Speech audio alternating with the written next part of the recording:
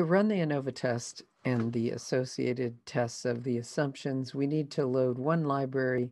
It's a library called CAR. The data that we are going to use is the data that I showed in the earlier part of the video involving the red, blue, and green cockroach electroretinogram data. So we can load that and see the format of it. We have one grouping variable or a factor called color, and then the response is the voltage response of the eye. We can fit the model as we have with other models.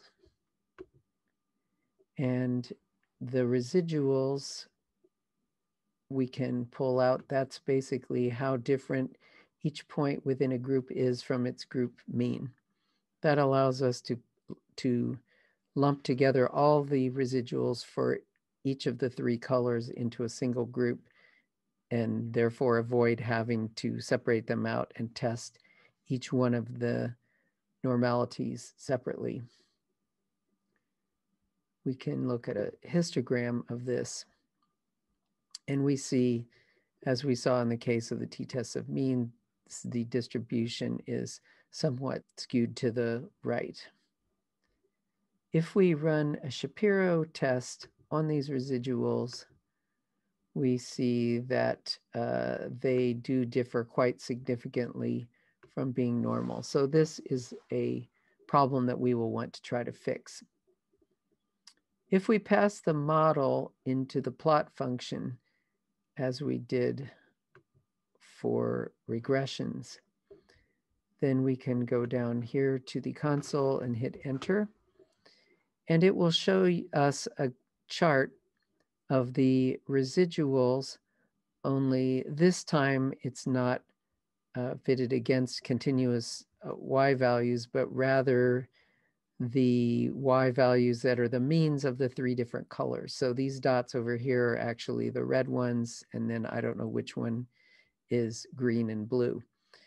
We can see from the spread of these numbers that they are quite different in their variance. The red numbers have a much smaller variance than the blue and the green. If we hit enter again, we'll see a normal quantile plot. Part of the data fit the straight line reasonably well, but over here, things really go out of control. So based on the histogram, the normal quantile plot, and also the Shapiro test, we have some significant problems. We can test for heterogeneity of variance using Bartlett's test, as we did before. And when we run the test, we see that it's highly significant. So they're not homogeneous. One problem with Bartlett's test is it's actually overly conservative. There have been a lot of statisticians who have tested this and found that actually it is okay to have p-values that are quite a bit higher than what Bartlett's test gives you. So there are actually two other alternative tests. One is called Levine's test. The other is called the Brown-Forsyth test. And the difference between these tests depends on what they use as their measure of centrality for the groups. Levine's test uses means and Brown-Forsyth test uses medians. But either one of these tests usually produces fairly similar values.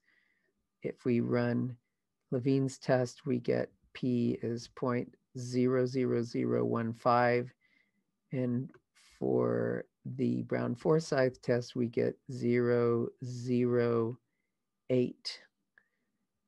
So there is, both of these do turn out to be significant, but both of them also produce p-values that are much higher than the overly severe Bartlett's test. So we're going to basically stop using Bartlett's test here. We used it before because it was really easy to use and we didn't have to load any other libraries, but the consensus is that using probably Levine's test is the best.